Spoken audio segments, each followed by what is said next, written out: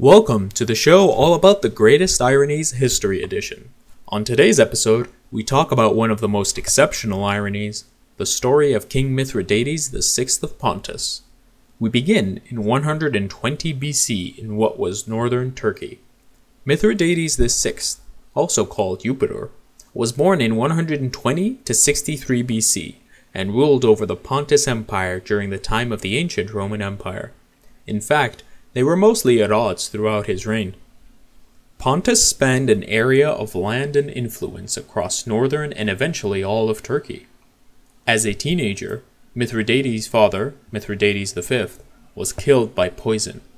Hello there. Let me jump in and fill in some of the blanks for you lovely folks. His father's death shaped the young man profoundly. This is an important point to remember, as this drove the young chap to worry about being poisoned by his closest friends and even family. When he came of age, he even fought against his brother for control of the kingdom. A little tussle amongst boys, as it were. Once a ruler gained power, it was commonplace for them to have a taste tester. You know, someone who would try their food before they ate it to ensure it wasn't poisoned. A common method to assassinate someone you didn't like at the time was through the use of various poisons. Unfortunately, when it was poison, the taste tester would just go ahead and die. And there were usually peasants of sorts, so, God save the king and all that. However, Mithridates was different. So remember that part I said was important? You should. It was just a few seconds ago. Well, so great was his fear of dying by poison as his father did. Mithridates, instead of hiring a taste tester who would check his food, he started taking small amounts of poison each day to grow a tolerance to it. In fact, he was one of the first to acclimatize himself to the various poisons by slowly ingesting a little bit every day, and eventually he developed immunity. For almost 50 years he ruled Pontus. He got into several wars to try to expand his empire, particularly with the Romans on 3 separate occasions, and after suffering several defeats at the end of his last battle, he tried to escape instead of capitulating to the Romans.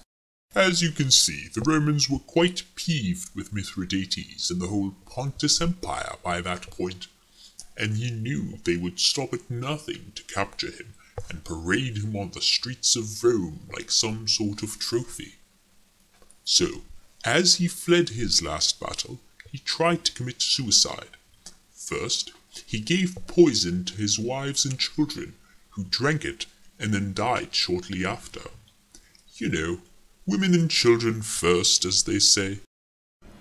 He swallowed the remaining poison and waited for death's embrace.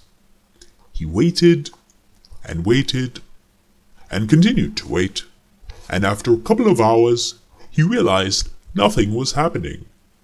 Well, it turns out old Mithridates was actually immune to the poison's effects. Now, there are 2 parts to the story historians disagree on. The first was that after hours of not dying from the poison, he asked his loyal bodyguard to end his life, so he used his sword to kill him by stabbing him in the chest. The other was that he tried to poison himself, and after that didn't work, an angry mob who was revolting against his wartime taxation. Ironically, taxes that were raised so that he could fight the Romans, rushed in and all stabbed him to death. In both cases, a hilarious irony to the story.